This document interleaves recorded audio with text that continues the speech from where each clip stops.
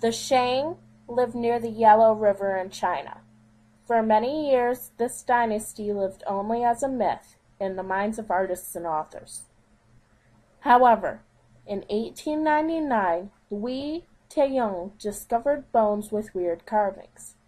He devoted his life to tracking these bones and found they came from an area known as Anyang. Years later, due to his discoveries, a group of archaeologists found the lost Shang civilization at Anyang. No longer would the Shang dynasty be brushed off as a myth. The bones that Taillon discovered were named dragon bones.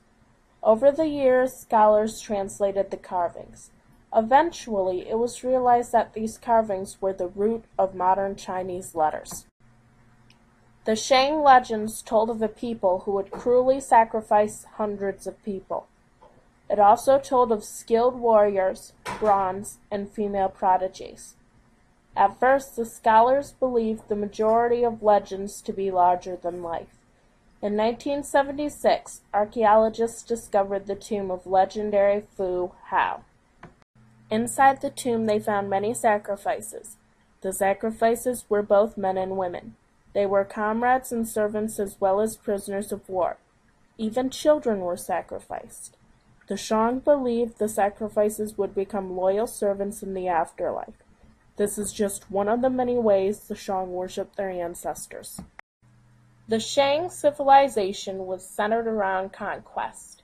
Only the emperor was allowed to command the soldiers. However, military power does not guarantee stability. Over the years, due to invaders and treachery, the capital moved several times. The kingdom was divided into many states ruled by leaders appointed by the king.